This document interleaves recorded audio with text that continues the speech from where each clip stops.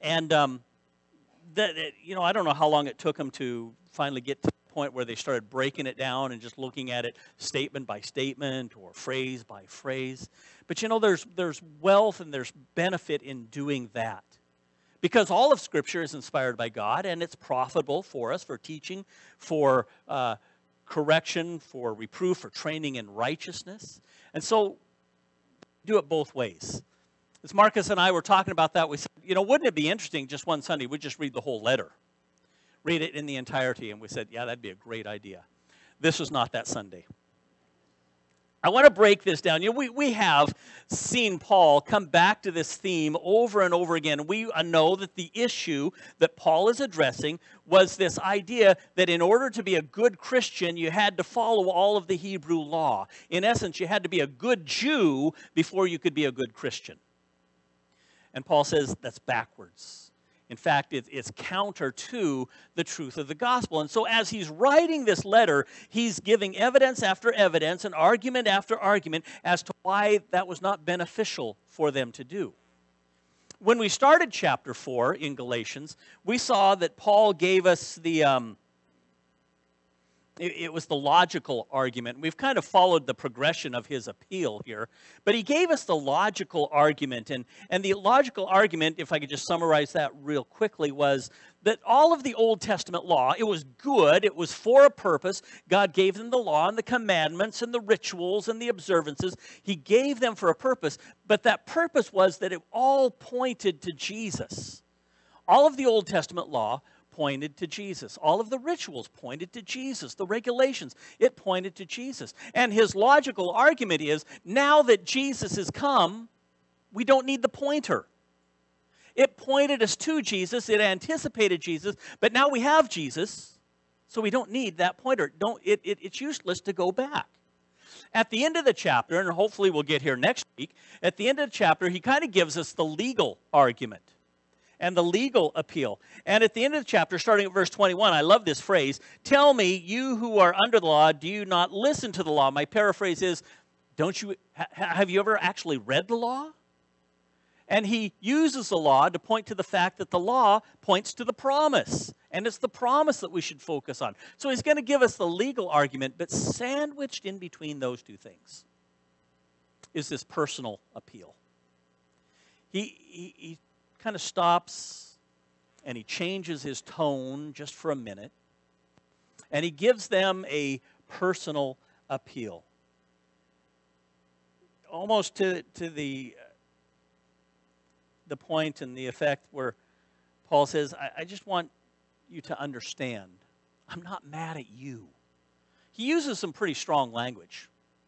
Some pretty bold, blunt, sometimes even graphic language as he's making this appeal as to why they shouldn't go back and put themselves under the regulations of the Hebrew law.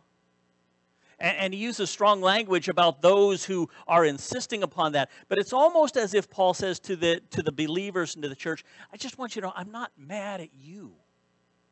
I'm upset about this situation, but I am not mad at you. And he's motivated, and he wants them to know that he's motivated by his real personal concern for these Christians that he's shared life with. There is a relationship. There is a connection there. And at this moment, he kind of draws on that connection to say, I just want you to understand this. That's kind of what we have in this portion of Galatians. We're in chapter 4. I want to look at verses 12 through 20. Let me read it for you. This is how it reads in the New American Standard. It says, I beg you, brethren, become as I am, for I also have become as you are. You've done me no wrong. But you know that it was because of bodily illness that I preached the gospel to you the first time. And that which was a trial to you in my bodily condition, you did not despise or loathe, but you received me as an angel of God, as Christ Jesus himself. Where then is the sense of blessing you had? For I bear you witness that, if possible, you would have plucked out your own eyes and given them to me. So have I become your enemy by telling you the truth? They eagerly seek you, not commendably, but they wish to shut you out so that you will seek them. But it is good always to be eagerly sought in a commendable manner, and not only when I am present with you. My little children, with whom I am again in labor until Christ is formed in you. But I wish that I could be present with you now and change my tone, for I am perplexed about you. Did you pick up on some of those personal tones? Just the familiar relational words that he uses. I want to look at this, dig into this, and unfold it a little bit out of order, and we're going to jump around in that passage. But even the terms that he uses to refer to these believers at Galatia, he opens this part by saying, brethren. Now, brethren, so why is that significant? As I said, I wonder if Paul says, let me just pause here and just reassure you, you're not the enemy. You are not my enemy. I don't hold you as my enemy, as my enemies. In fact, I hold you as my brothers and my sisters in Christ. I want you to know that this is not something I have against you. And maybe at this point, Paul is responding to some of the criticisms and some of the reports that have been filtering back to him. That those who insisted that they go back to the Hebrew law had to discredit Paul and his teaching in order to change the thinking of those believers. And maybe one of the reports, we don't know, maybe one of the reports is, Paul's mad at you. Paul doesn't care about you anymore. He's just using you, and he's upset that you've listened to somebody else besides. Paul is just here for an ego trip. Paul says, no, brothers, sisters, my family, I'm not mad at you. I hold nothing against you, but maybe even more than that, and more importantly, Paul still considers that they have this common bond in Christ. We have this thing in common in Christ. That's what makes us brothers, what makes us brothers and sisters in the Lord, this common bond, this common hope, this common confession that Jesus is Lord, and that holds us together. And in doing that, Paul reminds them of that common bond, but at the same time, he's also reassuring them, I don't think that you've lost that. I don't think you've lost your salvation. I don't think that you are an outsider in Christ. We are brothers and sisters in Christ. And he's drawing on that relationship.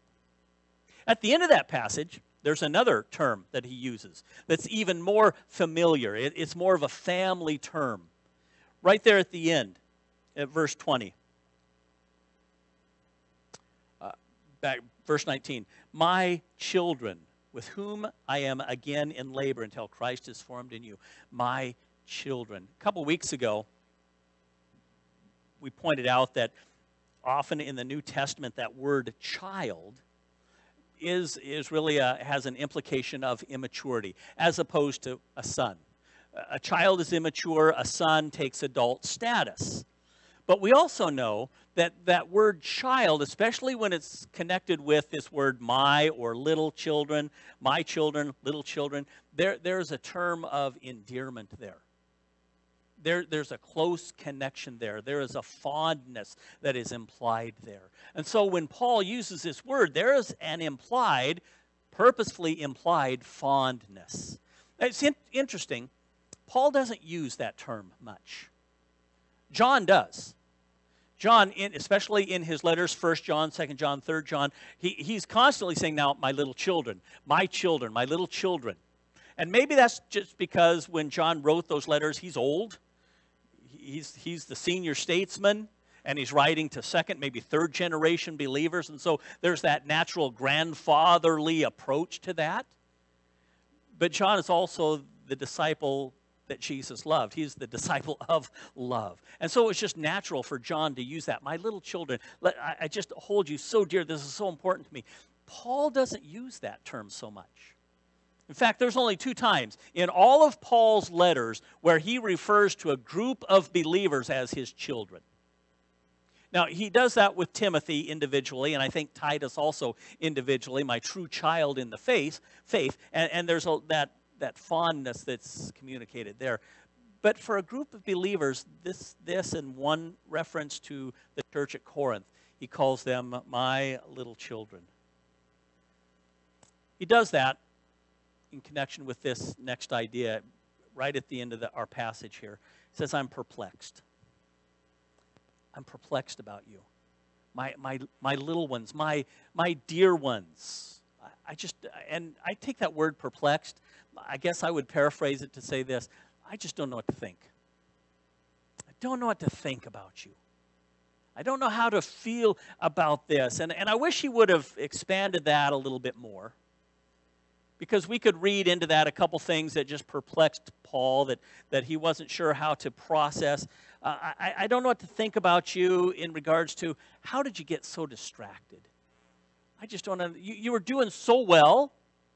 And we saw that earlier in the letter. You were running so well. How did you get so distracted? What happened? I don't understand how you could get so sidetracked. It might be that Paul is saying, I don't know what else to say to communicate the importance of this situation to you. That if you go back to the Hebrew law, you really are minimizing and dismissing everything that Jesus did for you at the cross. I don't know how I can say it strong enough and let you know that it's that important. Case here where Paul is saying, I just don't know what to think, because maybe you didn't really understand the power and the truth of the gospel to begin with. And maybe the perplexity of that Paul is struggling with is, did I miss something here? Oh, my little children, did I miss something in presenting to you the truth about Jesus? It's kind of interesting to think about it this way. And I just remember talking with one of the old-time missionaries, and it wasn't so long ago, but going down into South America and into the jungle and traveling into the jungle and up the river and establishing himself with a tribe and then presenting the gospel. And he said, in those early days, it was great. It was wonderful because we'd go to a village. If they didn't kill us, then we'd have a relationship there with them. We'd make friends with them. We'd present the gospel, and they would receive it gladly. Oh, it was so exciting. The whole village would just receive that and come to Jesus. But then he said later we realized what was happening. That they were just adding Jesus as another layer to their multiple layer religious philosophies that started with animism, and then centuries ago the Catholic Church came in, and then recently the evangelical missionaries had come in, and they just layer upon layer upon layer until they were really messed up. Maybe that's what Paul is perplexed about. Did you just add Jesus to the layers of your religious beliefs up to this point? I just don't know. I don't know what to think. But in that, and the point is, in that, we can see Paul's heart really being exposed here, because this isn't just theological and doctrinal issues that he's dealing with. He's dealing with those that he genuinely loves and cares about, and he's concerned that they would get it wrong. What is it that gave that personal connection? This passage gives us just an interesting insight into Paul's life, and at the same time it gives us an insight as to why there was such a personal connection. Why does Paul hold these believers with such fondness? Look again at what is it? We're going to start here at verse 14. Verse 13, but it was because of bodily illness that I preached the gospel to you the first time. And that which was a trial to you in my bodily condition, you did not despise or loathe. But you received me as an angel of God, as Christ Jesus himself. And then he says, now, there was blessing there, but what happened to that blessing? So go back and just unfold that for a minute. It was because of bodily illness, Paul said, that I preached the gospel to you the first time. Now, stick with me, because we're going to do some speculating here. There's some speculation going on here. We're trying to make sense of all this. And we have a little bit of insight into Paul's life. And what is and what was that bodily illness? Now, we know, and kind of came out in our Sunday school class this morning too, that we know that Paul suffered with eyesight problems. Often in his letter, he closes it by saying, look, I've signed it myself with these great big letters, because he didn't see well. And then part of the speculation about that is it was kind of that lingering side effect when he was on the road to Damascus and Jesus got a hold of his life. There was that brilliant light and he was blinded for a season. Some say, maybe this is the lingering side effect or reminder of that. And so when Paul prays 3 times that the Lord would take this thorn in the flesh away from him, the idea is that Paul says, if you could just restore my sight, that'd make this ministry stuff a lot easier. And that's probably true, but there might be something in addition to that or as a contributing factor to that. So stick with me. Here's the idea. Let me unfold this. Acts chapter 13 is kind of the history. It tells how those early followers of Christ just expanded this message of the gospel and how it exploded and how that handful of followers of Jesus changed the world. When Paul comes into the picture, talks about his first missionary journey. And Acts chapter 13 talks about that missionary journey. In Acts chapter 13, verses 13 and 14, we have this description that Paul sailed from the island of Cyprus, this town, the city of Paphos on the island of Cyprus, to the mainland, to Perga, which is in Antioch, which is in the region of Galatia. Acts chapter 13, verses 13 and 14. But it's interesting because immediately, and we don't know exactly the timing, but it just immediately now he's going inland into the highlands. And he doesn't stay and preach the gospel at Perga, even though it's a population center. There would have been opportunity for fruitful ministry there in Perga. But he doesn't stay there. So here's where the speculation comes in. Stick with me for a minute. Speculation is this. We know, history tells us, that along the coast there, malaria was prevalent. And so the speculation is that maybe Paul, maybe he had it when he came, maybe he contracted it when he was there, but Paul started suffering from the effects of malaria. And we know what the effects of malaria are. Besides the achy and flu-like symptoms, it gets even worse. There's fever. There's fatigue, there's nausea, and then the next layer of that, it's described as debilitating headaches. And those who suffer with migraines could probably testify to this. It was described as like a red-hot poker being jammed through your forehead. Debilitating headaches, and not just that, but then there were also seizures and leading up to kidney failure. Maybe that explains some of this. The bottom line is, Paul was a sick man. There was bodily illness when he arrived in the region of Galatia. And so much so that his physical appearance, he was in almost in the sense he was detestable. They saw it in him, and they could have been tempted to treat him differently. I think that's what this phrase means. And that which was a trial to you in my bodily condition, his physical appearance, his condition, his state of health, they could have been tempted to treat him differently, but they didn't. They didn't treat him differently. 2 words here are really important for us because they kind of paint the picture. He says, you did not despise me. Verse 14, and that which was a trial to you in my bodily condition, you did not despise. The word that he uses here is the idea of to cast out, to first of all, treat as worthless, to consider of no account, and then to cast away, to cast out. And it really is almost descriptive of the cultural treatment of those who had leprosy. There was a physical, they could recognize it, it was detestable, they didn't want to have anything to do with it, they were shunned, they were cast out. Paul says, you could have done that for me. You could have done that to me, but you didn't despise me. It's the next word that I think is really interesting. It said, you didn't despise me or loathe me, or loathe my condition.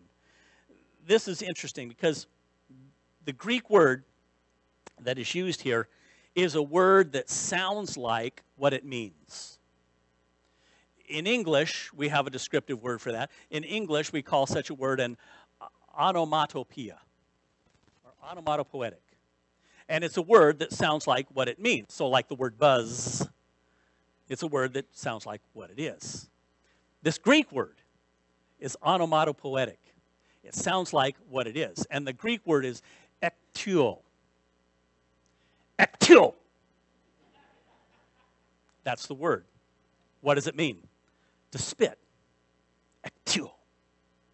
He said, and so quite literally, what Paul is saying here is, in my bodily condition, I came there, I was sick, I was in bad shape. You didn't cast me out, and you didn't spit at me. Culturally, there's something behind that.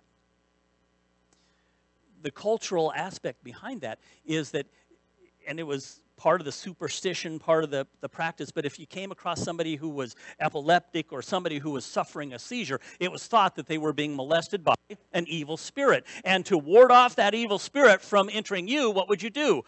You'd spit. Maybe Paul was suffering from seizures. And especially this next phrase, he said, you know what, but you didn't treat me like that. In fact, I bear witness. I'm convinced of this, that if it was possible, you would have plucked out your own eyes and given them to me. You would have alleviated my searing headaches if you had an opportunity. So he's calling on this relationship that was there. He said, you received me. Didn't cast me out. You didn't spit at me. You received me as an angel from God, as Christ Jesus himself. And we need to understand that. That term angel, it can refer to that created heavenly being, or simply in a more generic sense, a messenger. That's the best way for us to understand it. I don't think the Galatians thought Paul was a heavenly being. And certainly they didn't think he was Jesus. But Paul said, you received me with the understanding that I was sent from God. God gave me a message, and you received me just like you received Jesus. And I think we take that all together to say there was an enthusiasm for what I had to tell you, and you ate it up. You received it. You received that message of salvation. You received the gospel, and you received the messenger. And I bear witness that there was joy. And then he said, what happened to it? What happened to the sense of blessing that we shared?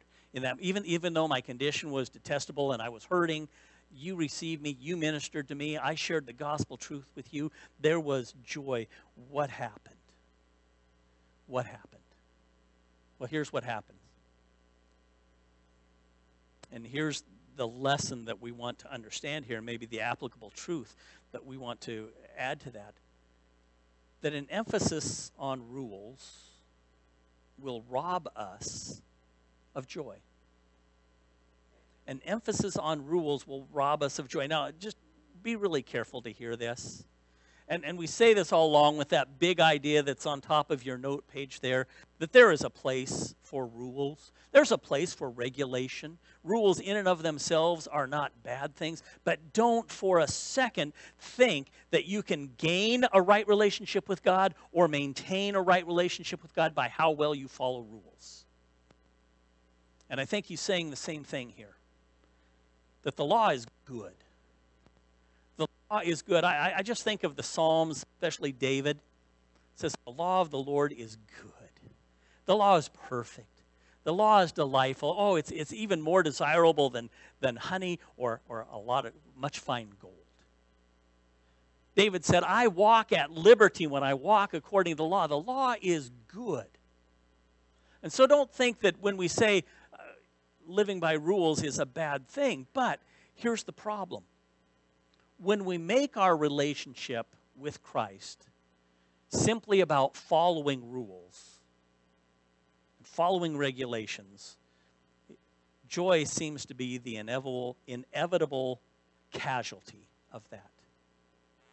When it just becomes about rules, joy is the thing that suffers. And I thought about that and wondered, why is that so? And maybe there's a couple of reasons. And one, maybe it's this sense of competition, because if it's about rules, then it's really easy to make that about external appearance.